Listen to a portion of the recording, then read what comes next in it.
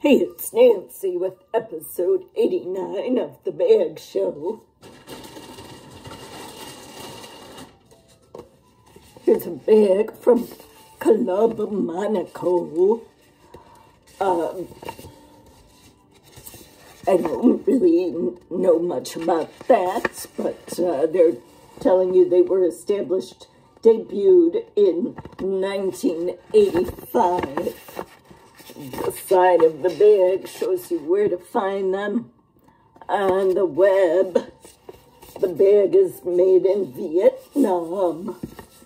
It has some kind of cloth handles. It's like a cross between a cloth and a ribbon, and they are knotted to go through the holes punched into the folded over top.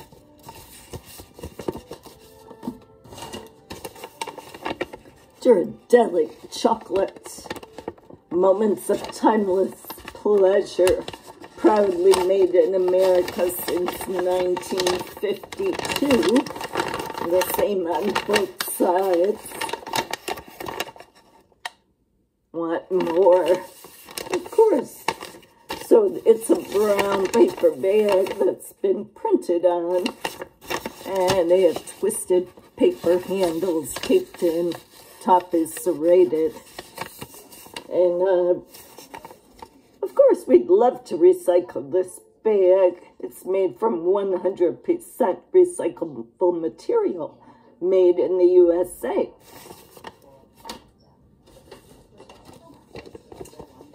Okay, this bag is called DNA 2050. I do not remember this bag.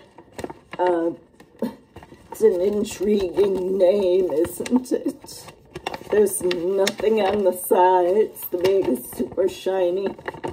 Has folded over top with holes punched in, and the handles are like a flat shoestring type of event.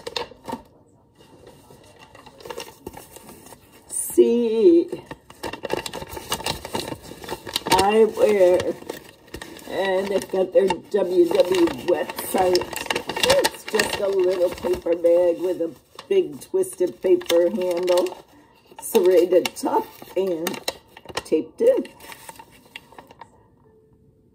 Assembled in Mexico of U.S. materials.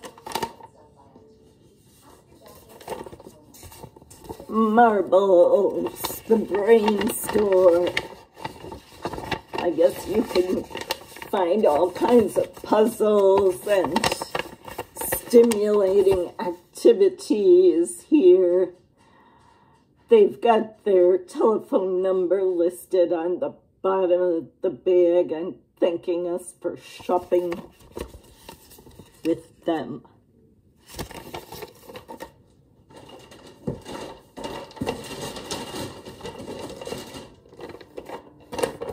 Merry Christmas. I don't think this bag fits in the collection. I don't remember where this bag came from, but I do believe it's a gift bag. I don't see anything else that would give the identity of a store. It seems just like one of those glossy gift bags.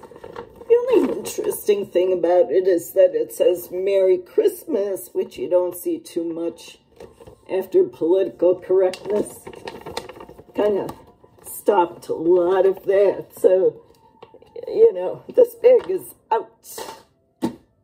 Cheers.